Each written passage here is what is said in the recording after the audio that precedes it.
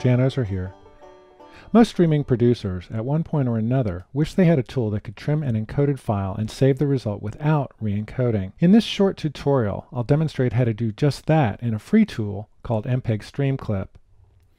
Here's the website you go to download the tool. It's www.squared5.com, and as you can see, it's available for both the Mac and for Windows. And I'm working on an HP Z400 workstation here, so I'm using the Windows version.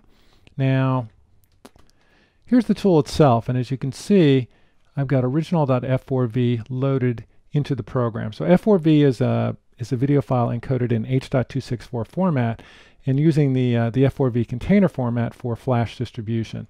Now, if you choose File, Open Files, and you use the default video selection, you'll see that there's no file in the Streamclip subdirectory that I'm going to be working in. However, if you go to All Files and then choose the file, you can see that MPEG Streamclip has no trouble opening that file. So you can open files that are encoded in H.264 format, whether they're in F4V, MP4, MOV, and probably a whole lot of other formats.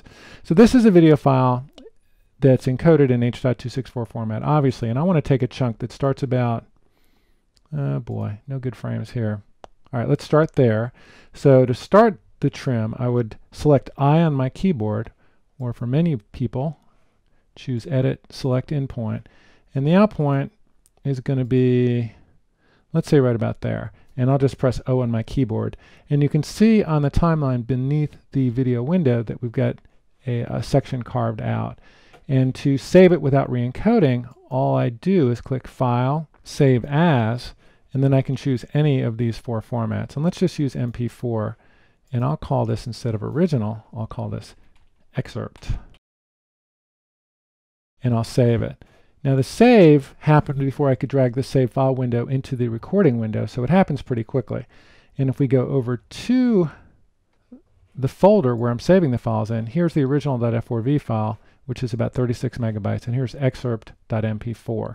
And if we do a media info analysis on those clips, so this is the excerpt, and the bit rate is 1 megabit per second.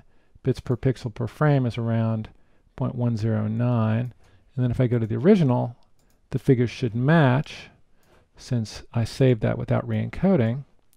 Let me get them both on screen. And here's the 1 megabit per second in the original clip, and here's the 0.109 in the original clip for bits per pixel per frame. So clearly, MPEG Streamclip saved the file without re-encoding. Now let me show you what not to do in order to save without re-encoding. So if you choose File, Save As, you get the desired result. On the other hand, if you choose File, Export to MPEG-4, that's when you get the traditional export parameters window where you can set your encoding parameters, choose Make MP4, and that's when you will actually re-encode the video. So that's not what we wanted to do here. So we chose File, Save As, and just exported that to excerpt.mp4.